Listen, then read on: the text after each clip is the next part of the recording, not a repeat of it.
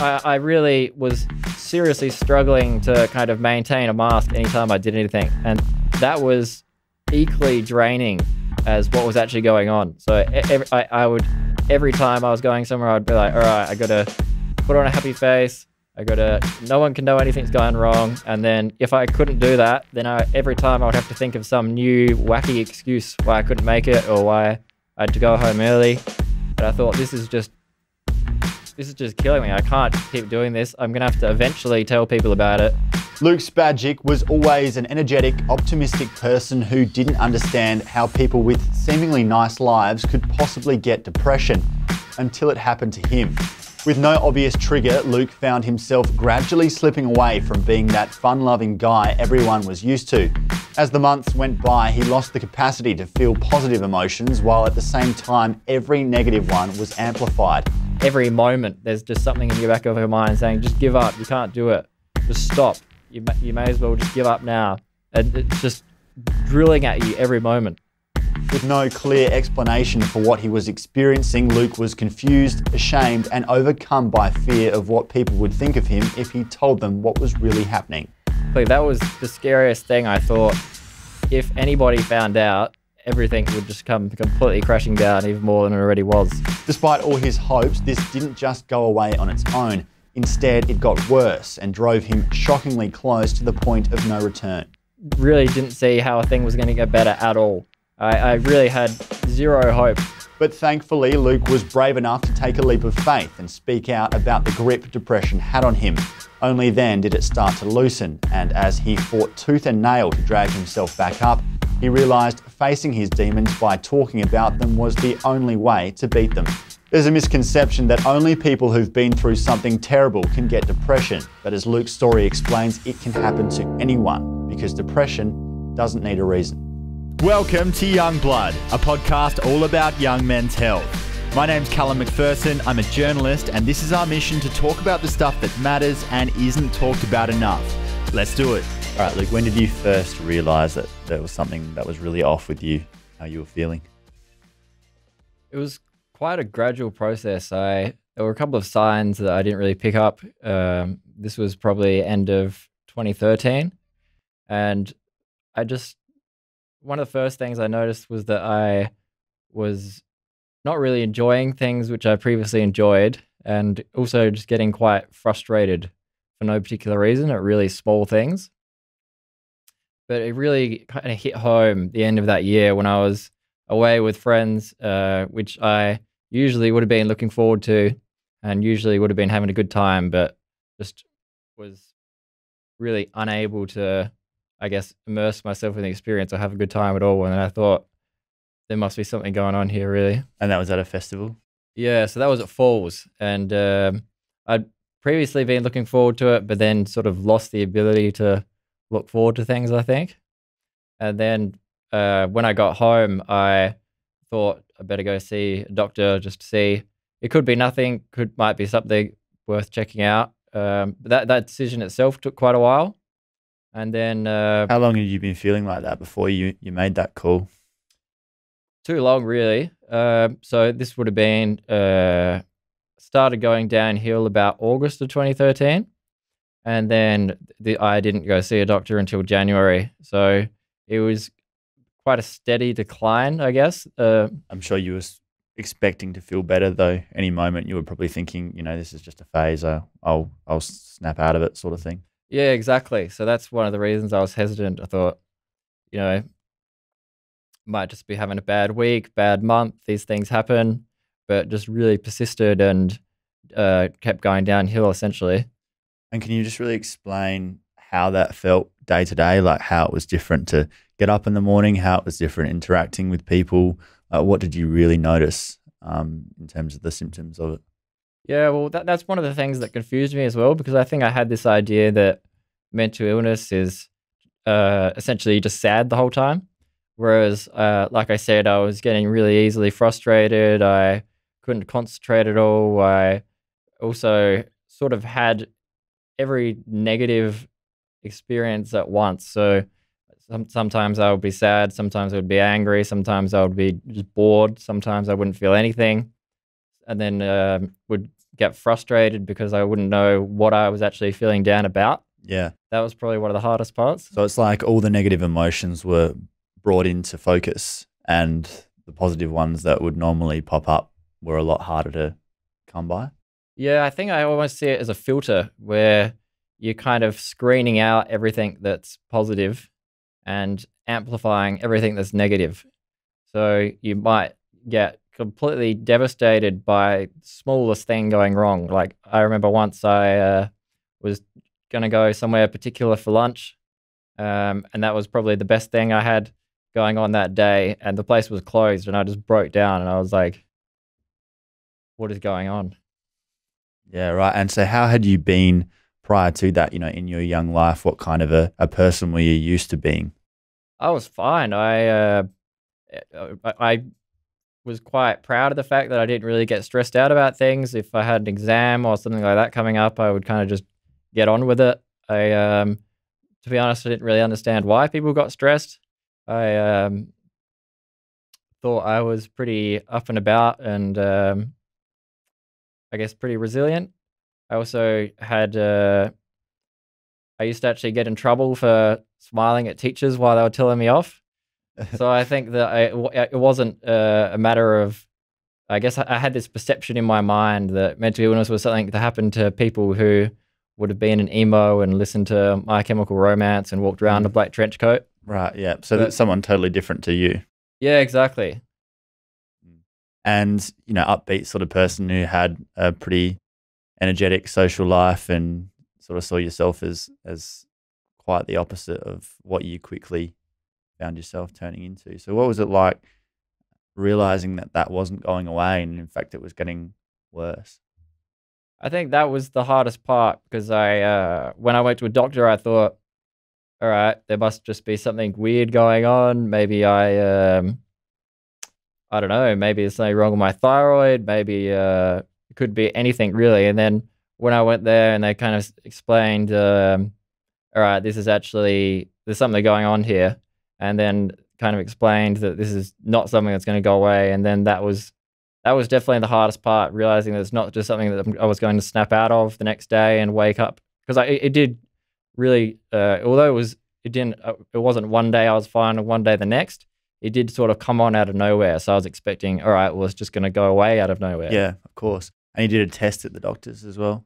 Yeah, so I didn't even know there was a test, but I just filled out a questionnaire when they asked things like, how much are you enjoying life or those sorts of questions. And it was 40 out of 40 on the depression scale, which was really quite confronting because I still had this perception of my mind of, is there anything actually wrong? Am I just imagining this? But that really hit home that, all right, there is really something going on here. Yeah, but you're literally as negative as you could possibly get doing that test. Yeah, exactly. How did the doctor respond to when they saw that? They were pretty shocked that I think their first reaction was, what took you so long to come in? And I just thought, I don't know. I didn't think there was anything wrong. I thought, yeah, I don't know if I'm just imagining things or... Well, you didn't think you had a good enough reason. Yeah, exactly. And since I didn't really have a perception of myself as the sort of person that this would affect, I just thought, it honestly didn't even really cross my mind this could be depression or something. I thought that just wouldn't happen to me. And how were people in your life reacting at that point? At what point did your parents and your friends know that there was something off? Did your friends realize when you were at Falls Festival that there was something going on with you, or were you good at hiding it? I think by that point I'd gotten pretty good at hiding things, or if I was feeling down, then I would just go. I think that festival I spent a lot of time just sitting in a friend's car, really not knowing what to do and not really wanting to show people how I was feeling. So I would either put on a mask, or if I didn't feel up to putting on a mask, then I would go and hide essentially. So I think I realized at a later date, I actually didn't realize that my friends had noticed something was going on until I did start speaking out about this. And then a friend, we were out once and we'd had a couple of drinks and he said, yeah, we all noticed something weird was going on, but we thought you might even have cancer or something. It didn't even cross their mind that it would be something mental, because they seen that I'd stopped going out and I must have seemed to stop enjoying things and having a good time when I was out. And they thought if you wanted to talk about it, then you would, but it must be something serious going on. And I guess that's especially hard in that situation because you don't even really know what it is or how to explain it. And I guess your fear is that they'll say, well, the typical response of why don't you just snap out of it or think positive or not understand what you're talking about and judge you on that, because it's not something like cancer where everyone knows that that's a terrible thing that people understand and they go, okay, yes, you know, of course you should be feeling the way that you're feeling. But when it's something that you can't fully articulate, you're worried that people are just going to judge you and be confused and sort of brush it off and say, get over it. Yeah, exactly. That was the scariest thing. I thought I can't possibly let anybody know because they'll think that there's something wrong with me. They'll think that I'm weak. They'll think I'm unstable. They'll think I'm a burden. They won't want to talk about it. No one's going to want to hang out with me. And I especially can't let uni or my employer know because they're going to think I'm unreliable. And yeah, so you felt like your future was at risk and your identity was at risk as well. You know, who you'd built yourself up to be was on the line. And if people found out that you were feeling this way, then you would lose that credibility that you built up around your friendship circles and within yourself as well. So it must have been pretty terrifying to. Yeah, exactly. Because I wondered why would I put in so much effort to kind of maintain a mask and hide this from people. But I did think that if anybody found out, everything would just come completely crashing down even more than it already was, and people would never view me the same. And so when did it get to the point where there was no hiding it and you had to change that mindset and it sort of, you know, took over? So that took a long time. So I told one friend who was really supportive. This was probably getting to the middle of 2014, so almost a year after it had started. I told the first person, and I was absolutely terrified. It's probably still one of the scariest things, and I still do find it quite scary telling new people. But that was really make or break for me. I think if they did respond really well, but then that kind of gave me faith. Wow, this person really didn't just write me off. They're still there. They're still my friend. They're actually caring and concerned for me. And then even after that, it took a few months, and then it was really a sudden decision of I was awake one night, not being able to sleep a few months later, and I heard of the Semicolon Foundation. Just briefly explain what they're about.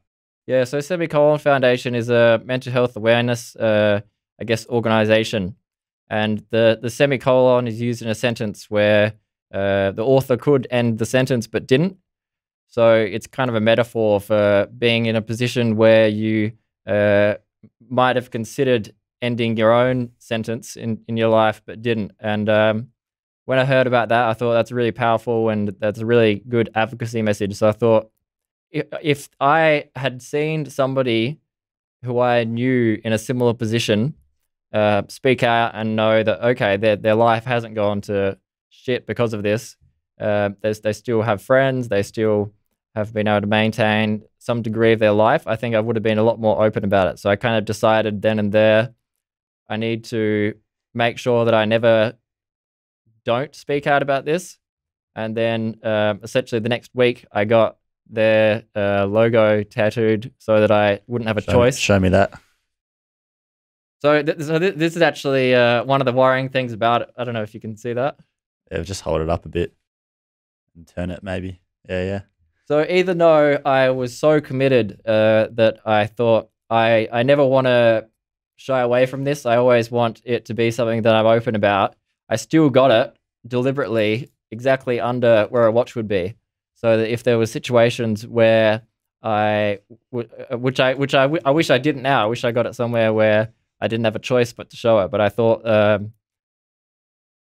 especially employers, just in case you didn't want to have it visible at all times. yeah, exactly. So I guess I thought that if I'm going for a job interview or something and people say this, people are going to think, why would I hire this person? They're unstable. Yeah. Why would you? You'd be crazy to do that. Yeah. So I guess, but that's really the opposite of the response I've had, to be honest. So do people know what that symbol means? No, people ask. Yeah. Some people know, but I think people that know are generally people that have had some experience themselves with mental illness and come across it that way. Mm.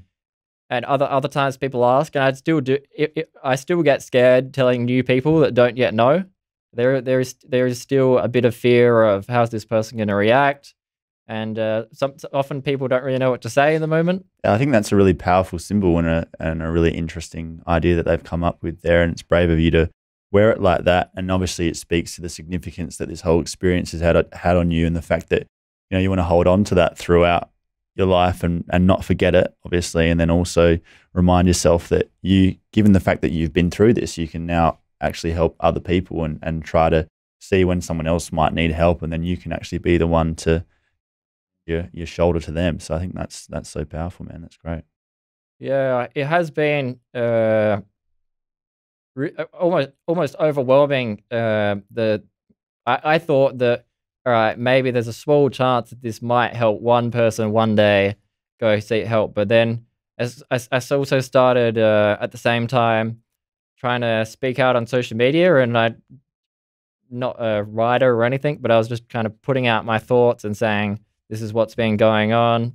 Don't really have any answers, but this is what's happening.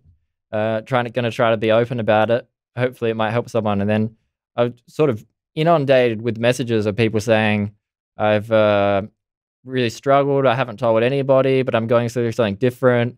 Like really shocked that this could happen to you. I thought there was something. They essentially thought what I thought. They thought there's something wrong with me. No one else I know would be going through this. No one would understand it. And yeah, exactly. I'm alone with it. Yep. And so getting that response, what did that make you think, or how did that change your view of what you were going through? Well, it made me realize that everybody else sort of has the same fear, and everybody else is terrified of speaking out and telling their friends and telling anybody. And it sort of made me realize that lots of the people were messaging me as well. I was equally surprised that they had gone through something similar. Lots of these people were people that I respected a lot and looked up to. And I think it was really shocking, to be honest, how many people had gone through something similar. And I think I was also shocked that like I said, I thought this might help one person one day, but I think the fact that they'd seen someone similar and realized it isn't just them did seem to help people a lot, and kind of gave them the courage of going to speak to someone or get help, whether that's by telling a friend or a doctor. So I think, I really have no regrets at all about trying to be as open about this as possible. And that makes such a difference. How did you go from being terrified to tell one friend to being willing to tell your entire social network? It was still terrifying, to be honest, and it is still scary. I think that's one thing that I would tell people, is that you're not going to get to a point one day when you're like, okay, this isn't scary anymore, I'm going to go tell everybody now. It's always going to be scary, but I think I just thought this person reacted well. I really was seriously struggling to kind of maintain a mask anytime I did anything, and that was equally draining as what was actually going on. So every time I was going somewhere, I'd be like, all right, I got to put on a happy face. No one can know anything's going wrong. And then if I couldn't do that, then every time I would have to think of some new wacky excuse why I couldn't make it, or why I had to go home early. And I thought, this is just killing me. I can't keep doing this. I'm going to have to eventually tell people about it. So I may as well just get it out in the open. And like I said, I thought that there was quite a big risk. I thought that people might write me off. People might think I'm crazy. People might think there's something wrong with me. But eventually they're going to find out. So I may as well just figure out now whether that's going to happen. And that was it, really. And what power was there in leaning into that fear rather than desperately trying to get away from it, accepting it, leaning into it? What happened? Well, I think I did realize that people don't see something wrong with you. People are actually really supportive. They care. They want to help, even if people don't know exactly how they can help or what to say. I think just the realizing that people were still going to accept me was probably one of the most helpful things that's happened in this whole journey. And also realizing just how many other people were, in the shadows feeling similar to the way that you were feeling. And then they were brave enough to want to speak up and tell you about it. So you must have realized like, hey, this is so much bigger than I thought. Yeah, because I think you do hear about famous people who have had mental health problems, or you obviously hear stats of this many people have a mental health problem in their time. But I think if it's not someone you know personally, even if that's loosely, I think it could be hard to relate, and you could be like, oh, that I don't know what's happening to this person. They might have one of these characteristics which I kind of stereotype people to have who have mental illness. So I think that if it's someone personal, then they can be like, oh wow, this person, I can relate to this person. This person is just another young person like me, and that's happened to them. So there isn't anything wrong with me. Do you think there's that misconception in society that you don't have the right to be depressed, or you can't be depressed unless you have an extreme external factor or a reason that's leading you to be? Yeah, exactly, definitely. And I think I did feel guilty. I felt super guilty about being depressed. I was like, I'm living in a nice country. I have a roof over my head. I have a family. I have friends. I have things I usually like doing. What right do I have to be depressed? I'm not living in poverty. I don't have some serious physical illness. I haven't been abused as a kid. I just saw it as self-pity, really. I didn't realize that the emotions and the feeling of it and the severity can be just as real, even if you don't have those external factors. Because you understood that logically, but that was beside the point. I mean, some harsh critics would say, well, that's pathetic. You need to just get over it, pick yourself up. There's that blockage where people just don't understand how that works. So it wasn't as simple as knowing, okay, I should be fine, therefore I am fine. It was, this is my situation. I know my circumstances, but that's not affecting how I feel. Yeah, I think that's why I get why people would say look on the bright side, and I think that I guess I understand why they would say that, but the fact is that I was extremely aware at the time that there wasn't any big external problem. I could recognize, okay, this is going okay in my life. This is going okay. I should be happy and grateful. I thought should, but that made it even worse, because then I thought, why am I feeling like this? I shouldn't be feeling like this. And then that almost made me feel worse because I was feeling guilty about being depressed as well. Yeah. Yeah, and I think that adds that other dimension to it, that guilt and that shame that comes along with it when you don't have one of those stereotypical reasons to be able to pin it on, because then you're worried that, your parents are going to feel like you're a burden, or that you're generally going to feel like a burden to everyone in your life, and then that makes it so much deeper and darker for you. So I think that's so interesting about the case that you're speaking about, and I have no doubt that there'll be so many people that can relate to that, where they feel an extra need to hide it because they can't explain it as well as if something terrible happened to them.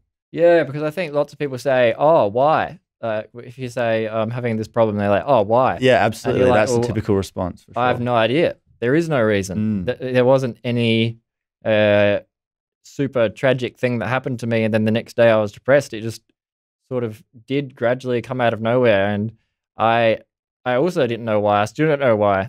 And I don't think there necessarily is a reason why. And I think the one thing I did find inspiring, which helped me speak out, was somebody, I guess as a young Australian male, I looked up to AFL players as sort of potentially higher than I should have. But Buddy Franklin, who was someone I looked up to as obviously a guy who was doing really well at sport. Everything seemed to be going well in his life. And then he took the finals off for mental illness. And I thought, what, this guy is living the dream essentially.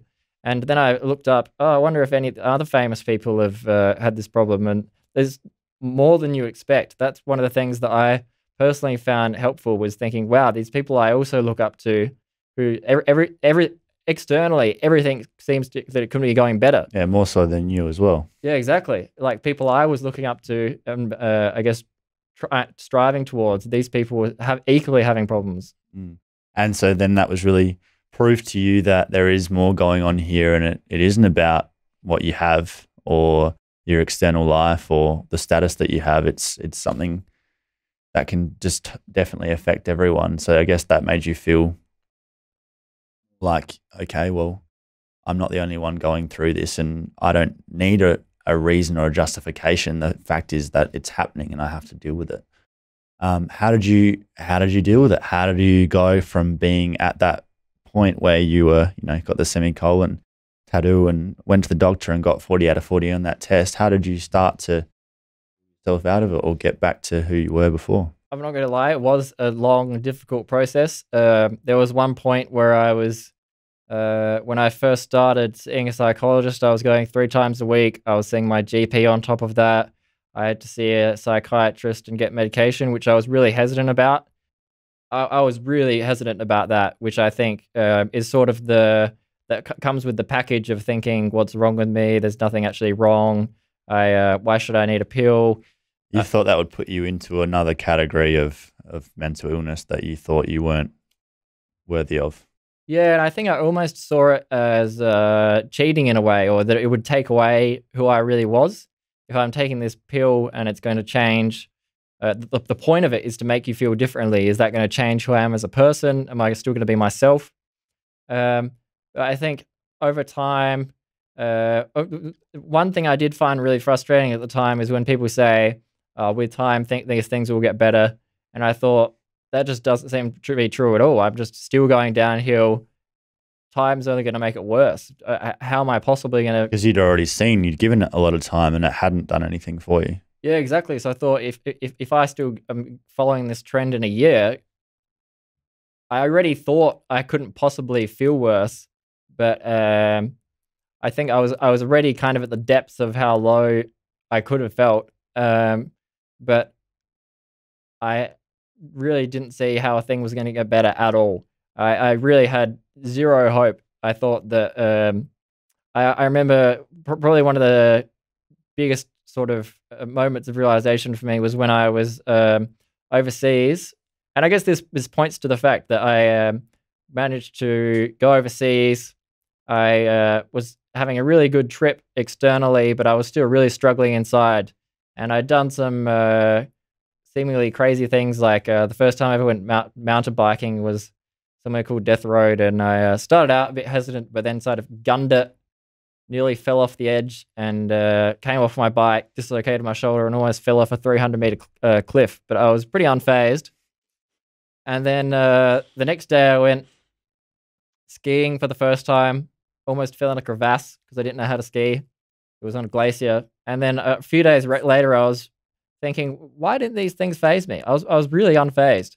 I thought, shouldn't I be more careful about this? And I think I was more scared at the time of still being around and still feeling like this than I was of falling off a cliff.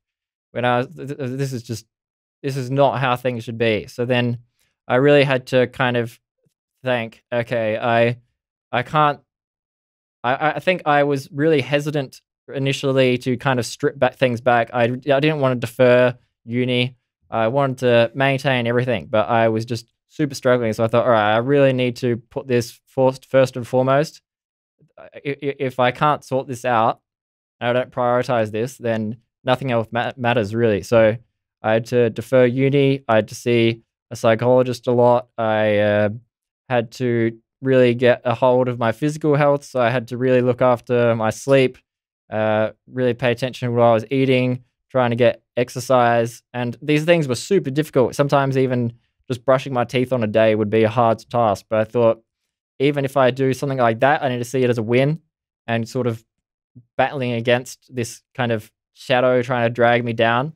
And kind of every hour I make it through is 1 hour closer to being on the other side. So I think there wasn't sort of a magic formula of this got me better. It was really just a matter of getting the help that I needed, trying to be open about it and getting support, really stripping it back to what can I realistically achieve at this time, and still being kind of proud of myself for getting through that, and really prioritizing my health. Right. Well, you had that moment where you fronted up to your demons, you faced your demons. You've been running from it for all these months, and as you said, gradually things had gotten worse. They hadn't gotten better because you'd still been trying to hold on to your pride and not front up to it and sort of just hope it would go away. And it was only when you said, well, I have to face this and I have to make it a priority and I have to do the work. And you said you broke it down to every hour. You had to be super disciplined, doing every little thing. And just explain how much harder that is to do, to get good sleep, to exercise, to do those normal things that we take for granted and that you used to take for granted. How much harder is that to do when you have depression? Yeah, it is hard to describe, but there would be days where I just felt literally incapable of moving. And I would be like, all right, I need to get out of my bed and I haven't eaten anything today or I haven't had any water. And I would just I would sit there for an hour and be like, all right, I got to do this. But I would just have zero energy effort for no reason. And it would just seem like an insurmountable task. And sometimes I couldn't do it. Sometimes I could, but it is hard to describe. But it's almost like you've lost the ability to do a simple task. And if you think of a time when you've really struggled to do something and you've been like, I don't know, if you're exercising really hard or something, you're like, oh, should I just give up? But every moment there's just something in your back of your mind saying, just give up. You can't do it. Just stop. You may as well just give up now. You got no energy. What's the point of doing this? You're feeling crap anyway. What's the point of eating? Why would you eat? And it's just drilling at you every moment. So that's why I think that the thing am most proud of out of everything is just getting through this. Essentially, I didn't achieve apart from getting through it at the time. I had to stop uni. I had to stop everything. I didn't really externally achieve anything else. But I think just when you've gone through this, you see how difficult it is day to day, minute to minute. Just the fact that you were still alive at the end of it is something I do see as an achievement. Yeah, well, you were fighting for your life, and it was a strange battle as well, and one that I'm sure you feel like won't ever fully be won, or one that you have to keep in check, because it's not like you just recovered and then that's it forever. Unfortunately, with these sorts of things, it's something that you learn from and then you have to be mindful of as you go forward. And throughout that experience, it was such a struggle day to day, and I can't imagine the pressure of that, inside your own mind, where it's really just you battling yourself, but you still did those things, no matter how much that voice told you not to, you still most of the time overpowered it and managed to do it. And bit by bit, did that voice quieten down? Or at what point, after completing those tasks one by one and forcing yourself to take those actions and slowly build yourself up, did it get easier? Yeah, I think it was a matter of things slowly sort of getting better. That was probably a matter of trying to just get through the weeks while talking to a doctor. I started taking medication, and these things sort of all added up. And then I think that the fact that I was viewing every task that I did do as sort of, I guess, like punching the shadow in the face almost, did start to make things, I guess, get on the up and on the mend. And I can't really look back and say, this is the moment where I did X, Y, and Z, and then it got better. It was really a difficult struggle, and I think it is really just a matter of prioritizing it, getting the help you need, and then very slowly things will start to get better. If you do take all those actions and are really diligent about pushing yourself to do the things that everything inside you tells you that you shouldn't do. Yeah. So it's not a matter of just sitting and waiting. Like, you had to take those actions. You had to force yourself to do those things. And that was the really tough part of it. Yeah, exactly. So it's not like you can wait around and then one day you'll be like, all right, today I feel like going to the doctor. Today I feel like prioritizing this. Today I feel like telling people. It's always going to be a struggle, and that just the sooner you can realize that this is always going to be hard. It's never going to be something easy. I just got to do it. If I got to do it today or in 6 months, it's going to be equally as hard. I just got to do it, essentially. And I think that's the same thing with telling people. It's still difficult. It's not like I thought about coming here and I'm like, this is the easiest thing in the world to talk about, and it's just completely blasé. It is something that is uncomfortable, and the sooner you can do something, no matter how difficult it feels at the time, the sooner you're going to start feeling better and getting on the right path. Was there a scientific reason for it? Did the doctor try to explain to you what was going on and make it make logical sense, or what was the closest you got to an understanding of why it happened? Yeah, so there are. I think that is something that did help, because especially with the psychologist, I thought that since there's nothing clearly external, I can't think of a problem. What would I possibly tell the psychologist about? There's nothing I can go, and they said, oh, well, this tragic thing happened to you. Let's talk about that. I thought, what are they going to talk about? But I think just breaking it down in terms of the science of there are physical things going on in your brain. There is, for example, all these neurotransmitters and hormones involved. So did you have chemical imbalances that you knew of, or? Yeah, well, that's what they say, yeah, and that's why people think that medications help. And I think that really realizing that there actually is something physical going on helped, because if I had diabetes and I needed insulin, or I had a thyroid problem and I needed medication, you wouldn't really think twice about it. You'd be like, all right, fair enough. But I think realizing that there was something physical going on, and then breaking down what exactly it is sort of explains why it is that you are feeling these things. Then you sort of feel less stupid for feeling them, essentially. So I think especially in terms of I started feeling anxiety over time, and when a psychologist just broke it down to me that, right, there's hormones involved in stress, and you've got a higher level of them at the moment, and that means that you've got more blood going to your muscles, which makes you feel tense, and then you've actually got more energy being used by your brain, which is why you're exhausted. And then since you've got a higher background level of these things, it takes less to set you off. And I thought, oh, I'm not crazy. This makes sense. And so you feel like you have a pretty strong understanding of it now, or? I think that I have a stronger understanding, but it is something that's quite complicated. I don't think you need to become an expert in the area, but even just understanding the real basics, that there's something physical going on here, and this is how it might be causing one or two of your symptoms, can help to make you realize that it is something that you need to address. How are you now? Because this was the height of this you're talking about. Yeah, 6 years ago. I think, like you said, it's not something where I sort of completely broke free of it, and I think it is something that I have to maintain and stick with over time. I have had to still sleep seems to be a big thing for me. I need to really look after my sleep. I need to make sure I'm exercising and make sure I'm eating well.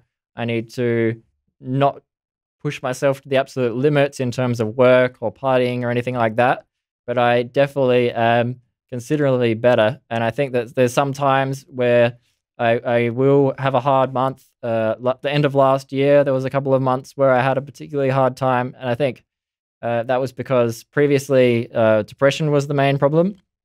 And I had glimpses of anxiety for short periods of time, but that was for the similar story, really. Out of seemingly nowhere, it sort of came, and I think I got good coping mechanisms for depression. I think that's one reason why time does help, because you think that you realize what you kind of need to do yourself. What are things that makes it worse for me? What are things that help?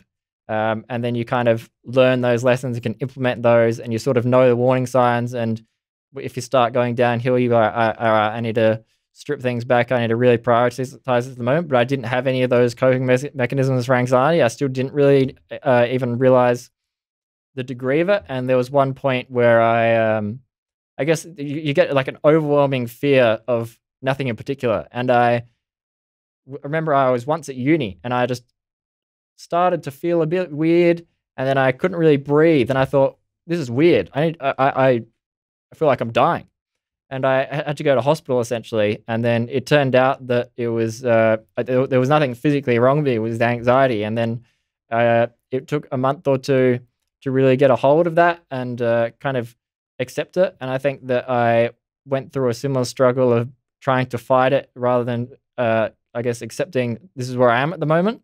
But I think overall, I'm considerably better, which is good, because if you asked me 5 years ago, are you ever going to get better? Is there any hope at all? I would have said no, straight out. And I think that the more you battle it and the more you fight it, the more you realize you can. And then you can look back and say, all right, I was this down at that point in time. If I'm feeling bad this week, I got through that, I can get through this. And I think the longer you battle and fight on, the easier it is to look back and say, it's never going to be easy. It's never going to be something that's fun and that you just can completely pass off.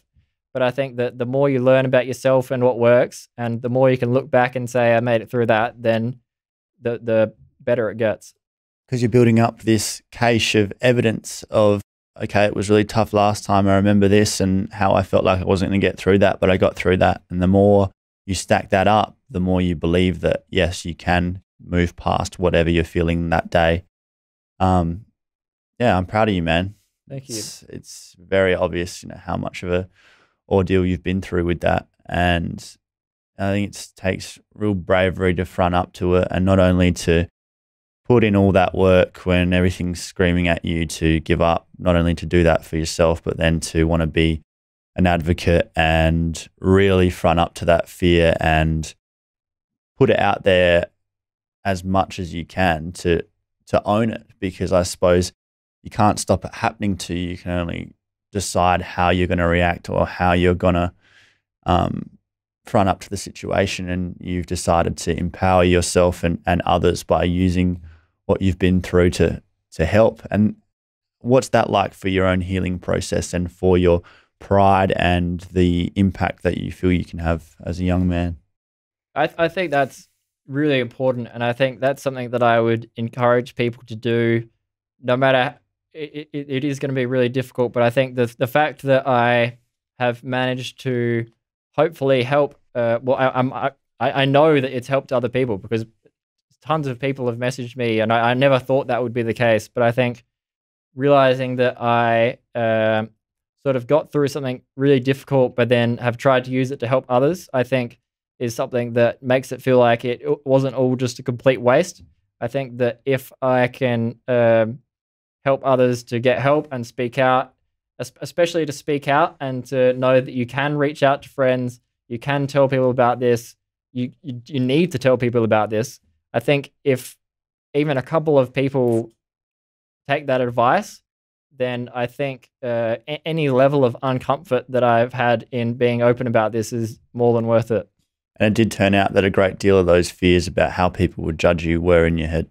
Yeah, definitely. People have reacted positively. I never had somebody come up to me and say, "Oh, there's something wrong with you. You're weak as a person. You're a broken person. I don't like you anymore." But I've had so many people say, "Oh, this is brave that you did this. It's helped me." I think that it's almost the complete opposite reaction that you would expect to get. Even with employers, when I was having a difficult time and I said, "Look, I'm just not going to be able to do this work at the moment. This is why." Whereas previously I was trying to think of excuses and come up with extensions and delays. As soon as you're like, "Look, this is what's going on. This is what I'm going through. I just either need some help or need to let you know this." People are more than understanding, and it really helps more than anything else. You just got to trust sometimes, no matter how scary that is, you take that leap of faith and not do it on your own, because that's what makes it so much scarier and can make it impossible, is feeling like it's only you and it has to be a battle that you fight by yourself, and really take that power away when you do that. Yeah, exactly. And so you're back at uni now. Can you be happy? Yeah, so I definitely can be. I still go to a psychologist every couple of months. I'm still on medication. And I think it is something that you kind of, it's like maintaining a healthy weight. It's not something where you go, all right, now I'm a healthy weight, I can stop. It's something you kind of still got to eat well, you still got to exercise, you still got to look after yourself. But definitely in a much better position now. And I think not just because you experience what you experience, I think we all have to do that. And we all can't be naive and think that, well, that'll never happen to me. And that's what you thought. not that you did anything wrong to make it happen to you, but we all have to look after our mental health like our physical health. We all have to make sure we're sleeping right, we're eating right, we're exercising, we're opening up, we're talking about these things. Otherwise, we can very easily find ourselves in a spiral, in a hole like that, as you've explained, for no particular reason. So I think that's really got to be the message of this podcast, is to people who might be feeling that way, that they need to reach out, and that's actually going to be something that's going to turn the tide for them. And to everyone else who isn't experiencing it, that we still need to make sure we're being diligent and looking after ourselves, because that can be us. Yeah, exactly. And I think some of the things that people recommend can sound a bit wacky or a little bit weird. Like, for example, the idea of mindfulness. I thought, what is this hippie nonsense? Sitting down and kind of being with your thoughts. But I think that things such as this do really help. And there's a reason that people recommend these things. And your health isn't something you can just take for granted. I think that you really do need to stay on top of it. And the more you can, the more kind of, I guess, resilience or room you have to budge if something does go wrong. And I think that the more you look after yourself, I think that it's hard to say you'd be completely immune, but you're going to be in a lot better position. And even if you're not suffering a mental illness, you're going to be in a better position and having a better time overall if you're looking after your health. And if you're sleeping better, you're obviously going to feel better. If you're eating better, that's all these things that you need to do for your mental health have a whole range of other benefits. How do you view being alive now?